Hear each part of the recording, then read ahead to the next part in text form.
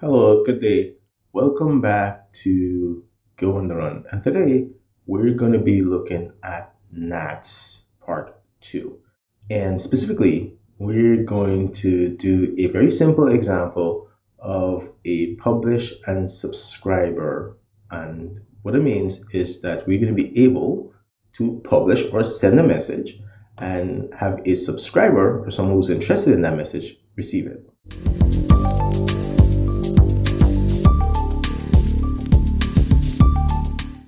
But before we get into all of that, the example, well, I have to tell you something. In the previous video, I sort of lied to you.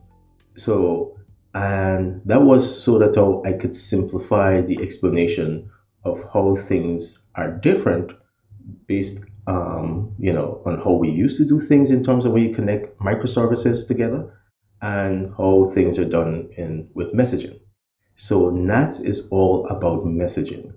And so while the image I showed previously about, all the services connect to NATS is exactly true, what I said is that service 1 wants to send a message or communicate with, let's say, service 7, it would just somehow talk to service 7. And that's not entirely true. The services that are talking to NATS are all clients. They're just clients of NATS. And they really don't know about each other in terms of their names. What they do is they use a topic to communicate. Now, in my previous illustration, it would seem as though in order for service 1 to send a message to service 7, this message would have to contain like who it's being sent to, service 7, and where it came from, service 1, and then of course the data or payload. But there's a message that is sent. Remember I said NATS is all about messaging, but NATS take care of the from and to, and you'll see how in a minute.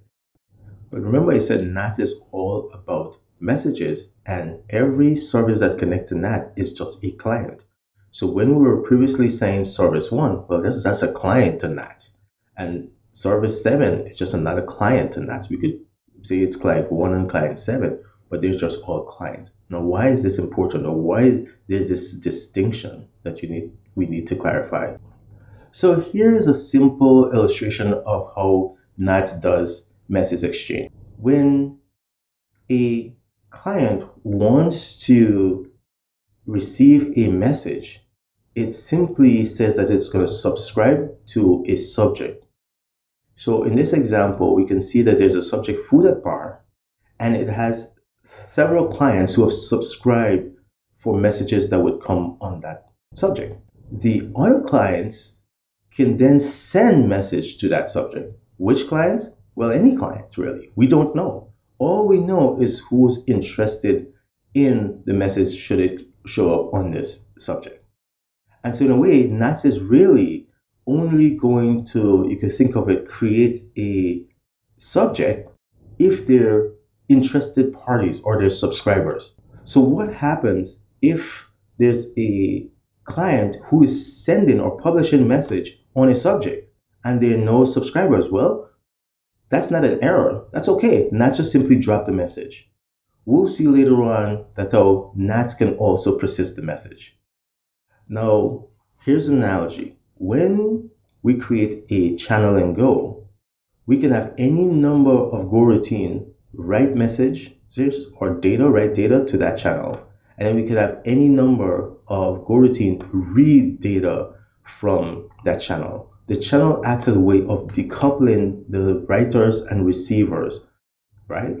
And we don't need to worry about who's writing the data or how many Go routines are writing the data when we're reading. And again, similarly, the publishers or producers of data to a Go channel don't really care about how many other Go routines are reading from the channel. It is either it can publish a message or it can't. And when it tries to publish it, there's no room, then it simply gets blocked. The only difference between the default way NATS does messaging versus Go channel is that when you write a message to or send data on a Go channel, if there's no one there to receive it, the messages stay in the channel. by default, NATS will just simply drop the message or discard it if there are no subscribers listening or waiting for that message. So keep that in mind. Again, there's a feature in NATS called Jetstream that we can enable to be able to tell NATS to operate like a Go channel operates, where it just keeps the message even if there are no subscribers. So that way, a publisher could be publishing, several publishers could be publishing to a topic, to a subject, sorry, and then the message would be persisted. And then later on, when the clients come online, they would find those messages there. Okay, so it would operate like a Go channel operates. And you can see that NATS allow you to have many subjects, and there's a naming convention which we're going to cover much later. But you can see a second example here is that payment that post subject. We have the client S8 who's interested in messages that would be sent on this subject or sent to this subject, and so that's what NAT records. And any number of services could then send messages on that subject, and S8 would get it. And S8 doesn't care which service sent those messages. It doesn't need to know, so it's decoupled. Similarly, the client S1 is interested in messages sent to order that sent topic. It doesn't know when those messages are going to show up. It doesn't know who would send it. It could come from S8, it could come from S4. Any other client that show up can send a message or publish a message to the subject order that's sent, and it would be delivered to the client S1. All right, so now that's out of the way. Let's now start talking about some code so we can see this example. So we're going to start off by setting up our directory. And so within my Go on the Run directory, I have a directory called NATS, section 27, and I make a directory called episode 02 within NATS, because in episode 1, we only talk about installation. We didn't write any code. So there's our first bit of code. Then I changed to that directory, and I'm going to create a directory called example1 with 2 children, right? Or you could think of it, I'll create 2 directories, publisher and subscriber, and their parent, they have the common parent, example01. So either way, so basically I'm making, 3 directories here in one go, and the -p there is to create parents if they need to. All right. And the end result is this: when I run the tree command, I see example01 with 2 subdirectories, which is exactly what that make directory command does for us. After we make our directory, we of course cd into the example1 directory, and I'm going to create a go init file with a module name. I use awesome for some reason. For a while now I've been using it, and that's what I stick with. And then we will start up our VS Code. And that's it. So now we're ready to write some code. But before we write anything in VS Code, let's get the latest NATS client library. So you can use the go get command and github.com/nats.io/nats.go/@latest. Now you want to do the /@latest because otherwise it's going to get a much older version of NATS. So just running the command like this. Now let's go to our VS Code. So in VS Code, we're going to start with our publisher. So of course, we're going to create a main.go file in the publisher directory. I could have started with the subscriber tool. It wouldn't matter because, like I showed, it doesn't matter to NATS. If we wrote the subscriber first and we run it, it would just simply sit there waiting for a message to arrive on the subject it's interested in. But we will start here in this example, with the publisher, to show that the publisher is going to be there sending messages one after the other.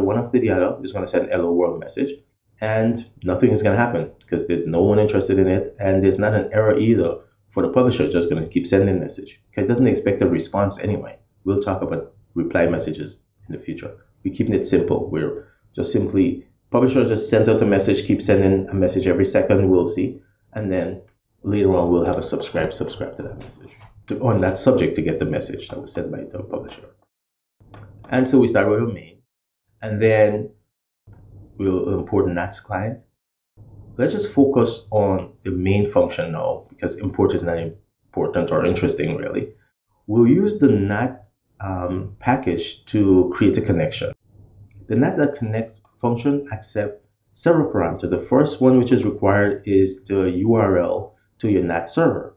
And here we're going to use the default URL, which is basically localhost and the port where your NATS server is running. So this should work without any change. If you just start up the NATS server, everything should work. The other options are some other connection information, which we're not going to pass. The connect function returns a connection object and an error. So we will capture that, and of course we will test to make sure that we don't have an error connecting to the NAT server, because if we can't connect to our NAT server, then we shouldn't try to do anything, right? So in that case, we'll just say fatal, can't connect to NAT server. If that goes well, we can then sit in a for loop where we keep sending messages to or publishing messages. And that's very easy. We simply do NATS connection that published. Very easy. Once we have a connection, we can publish to it. And what do we need to publish a message? Well, we really need the subject name, which is just a string. And like I said, NATS is agnostic to whatever you send in, it's just data. So it's just some bytes. So we can say that we're sending to the subject called intros. And since we need a slice of bytes as the data, what should we send? Well, like I said, we're just going to send hello world. So that's a string. So we'll just take hello world and cast it as a slice of bytes. So that's pretty much all we need to do to send a message on to a topic. Now, the other thing we should do is, since we have opened up a connection, we should probably close it. And so we can do the for closing this connection when main exit. The other thing is that notice that if we were to just sit in the loop without any delay, as soon as we send one message, we'll send another message. And that would be pretty fast and a lot of messages. So right now, we don't need to do that. So let's just put a little delay and send a message every second. Finally, this is what our entire application looks like for the publisher, just to send a message, right?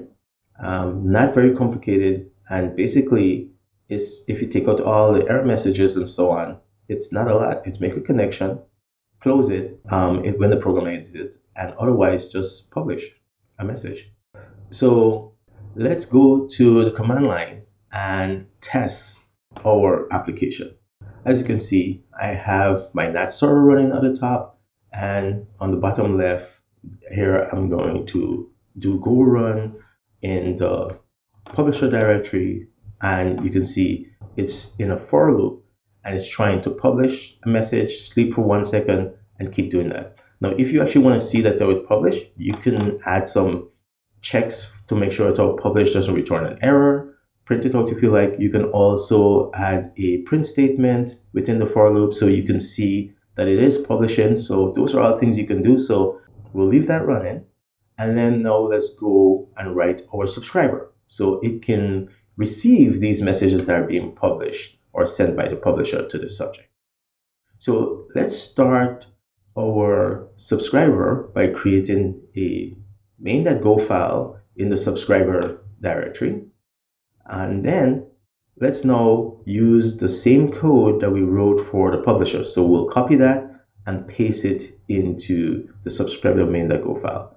So once we paste that, now let's just focus on the main function within the subscriber. So what do we need to do? Well, the first thing we should do is get rid of the for loop. And the reason why is because the way NATS client works is that once we subscribe to a topic, it's going to call us when a message is available. So we just wait there and it's going to call us. So since it's going to call us, there's no need for us to sit in a loop. So this is called asynchronous receiving, okay, or asynchronous subscription. There are other ways to say, okay, try and receive a message, and then if I can get it within a few seconds, then let me know. But here we're just gonna basically wait. And so since we don't need the for loop, but we do need to say subscribe, and we're gonna subscribe to the same subject, so intros. First big change is that we go from publish to subscribe. because we want to be able to tell NATS that we're interested in messages for the intros subject. The next thing is we don't need any delay because we're not in a for loop anyway. So why put a delay? Now, we're not sending a message. We don't know what the message is. So we should get rid of that part of the statement. And the way we get notified is by getting a callback function, right? So we pass a function in that when a message is available or is received on this subject, call this function and let us handle it or let us know. And so we can do that by saying that we want the message from NATS.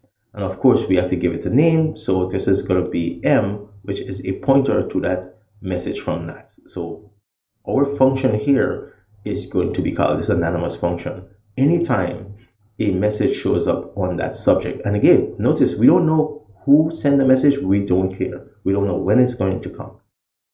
And of course, we want to do something interesting with that message. So why not print it out? That's the interesting thing we're going to do in this example. And that's pretty easy. We'll just say, I got a message. And now we need to print out that particular message, but we need to make some room on our screen here. And we're going to print out a string. Because in this case, we know that the message that was sent was actually a string. So we'll cast it back as a string because remember, it was sent as a byte. So we'll get a slice of byte. Well, it was sent as a slice of bytes. So we're going to get a slice of bytes, but we want to cast it as a string. And our data is in m.data. Now, of course, you can imagine NATS message. There's some other fields in that NATS message structure that we got m, but we're not interested in any other fields right now. We're just interested in the data that was sent. So what does our entire program look like now? Well, essentially, it's this, not very complicated at all. We just sit there and think. Now, notice what our program does. It connects to NATS. If there's an issue connected to the NATS server, we can't find it, the NATS server is not running, whatever, it let us know, and that's it.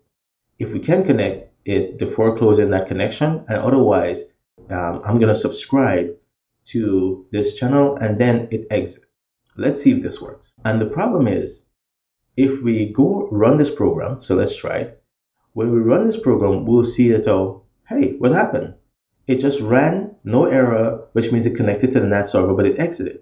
Well, that's because when we created our subscription, we did not wait around to get any message. We just ended our program. So of course, that's what we did. We main or ended after we run the subscribe command. So we get a subscription, but that function doesn't block.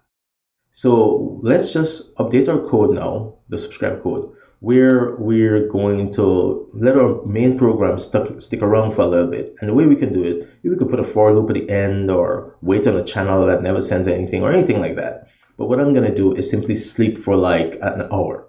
So if we update our code to say sleep for an hour, then our program will have a long enough time to receive some messages.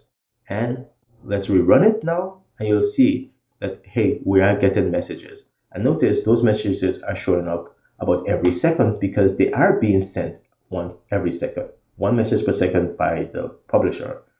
And we can do things like we can stop the publisher, the client says the subscriber is still listening and waiting.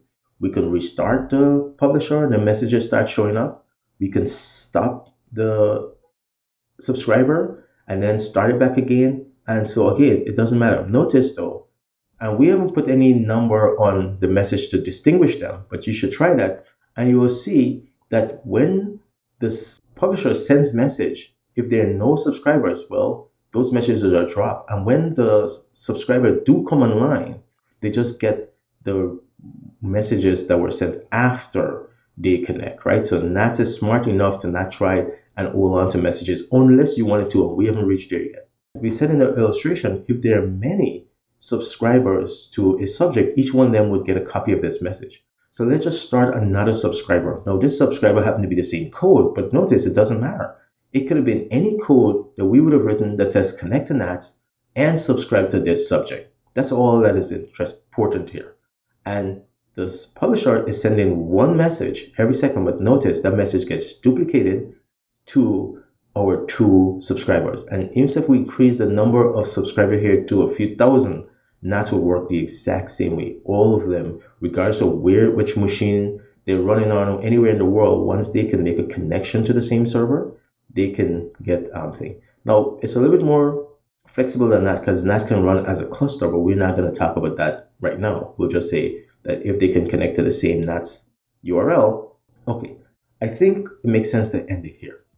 Hopefully you like this style of presentation. You don't see me type in the code, but you still get to see which part of the code change, and that hopefully allows you to follow it. You should end up with the exact same code if you type it as you see the code change. I think this is a little bit faster. Of course, it takes a lot more time to do all this animation and stuff. Not really the animation, but preparation and copy and pasting the code. But hopefully you like it. Let me know what you think. I think this also makes the videos a little bit shorter, even though it takes me much longer to prepare them. And hopefully you like the presentation style. That's the important thing. If you're getting more and this is more understandable and it's better for you, at the same time, maybe even a little bit faster in terms of you don't have to see me type and make mistake and correct it. All right, if you've reached this point and you enjoy the material and you're not subscribed, please consider subscribing if you like what you saw. If you're already a subscriber, thanks for being there and subscribing and being supported and coming back. And regardless of if you're a subscriber or not, please thumbs up the video, leave some comments. Let me know if you like it, you don't, what's working, just some comments would really help in terms of showing that there's activity associated with the video. Take care, stay safe, and see you in the next video soon.